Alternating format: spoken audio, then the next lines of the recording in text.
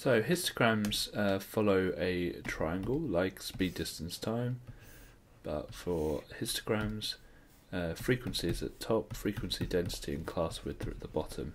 So we're asked to find the frequencies, and we've been given the class width and the frequency density.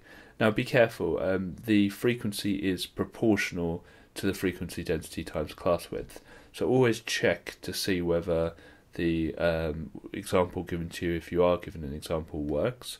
So the class width is 10 for this first one, and the frequency density is 0.8.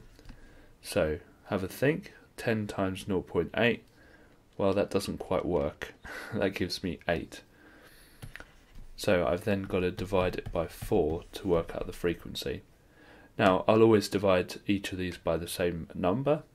So the class width for the second one is 10, and the frequency density is halfway between 4 and 4.8, so 4.4.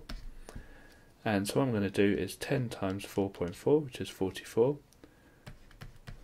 and I'm going to divide it by 4, which gives me 11. And the last one, the frequency, the class width, and you've got to be careful because it's not always the same with histogram, is 5. The frequency density is 3.2, so I'm going to do 5 times 3.2, which gives me 16. Then again I'm going to divide it by 4, which gives me 4.